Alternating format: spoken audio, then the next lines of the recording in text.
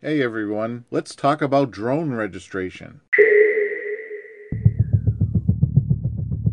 Drones, they'll be flying off the store shelves this holiday season. Shoppers expected to buy hundreds of thousands of the remote-controlled aircraft by the end of the year. And federal regulators want to make sure they don't stray off course. So officials are focused specifically on keeping drones out of the flight paths of commercial airlines. And in order to do that, owners of those drones will have to register them.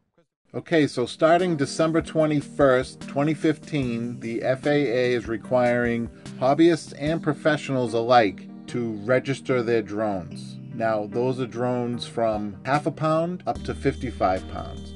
Anything over 55 pounds, it goes through a different process. But we're just going to basically talk about drones between half a pound and 55 pounds. So to see if your drone is even required to be registered, I made a page on my website, so go to thinqb.com, and there'll be a link down below in the description. And basically go to partner channels, DroneTube, and then over to drone registration. Here you'll see a list of all the drones that the FAA is saying falls between the half pound and 55 pound.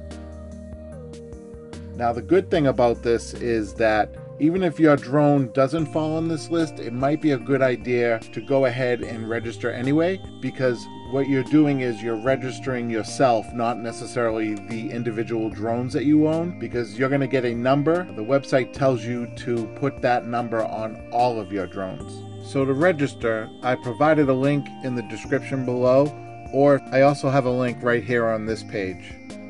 A disclaimer will pop up. You could just click through that or read it, it's up to you.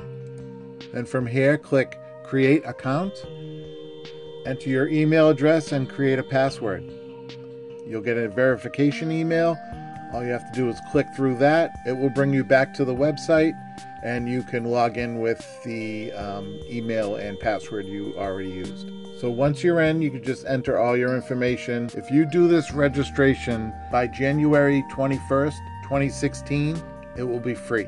Actually, you'll have to pay $5 with a credit card, and then soon after you will be refunded that $5. Once you fill out all your information, hit proceed to checkout, then you'll be asked for credit card information. Once that's processed, you will receive your unique registration number. You can print the certificate. You're going to need that when you're flying. That's something that you're supposed to have with you every time you fly. Also, you need to write your registration number on all of your drones.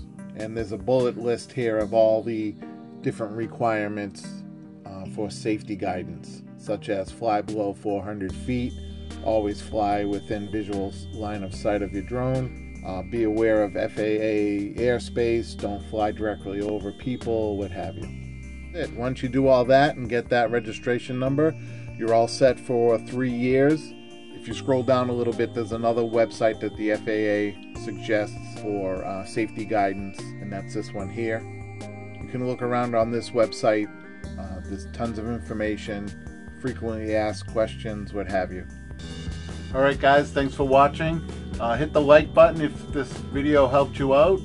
Please subscribe, and if you have any questions, leave a comment below. I'd love to hear from you. If you have any problems, issues, need some help with, I'll be more than happy to try to help you figure it out. Take a look at the video above. It's showing you how to modify this quadcopter to accept a larger battery. It's a 1200 milliamp hour battery.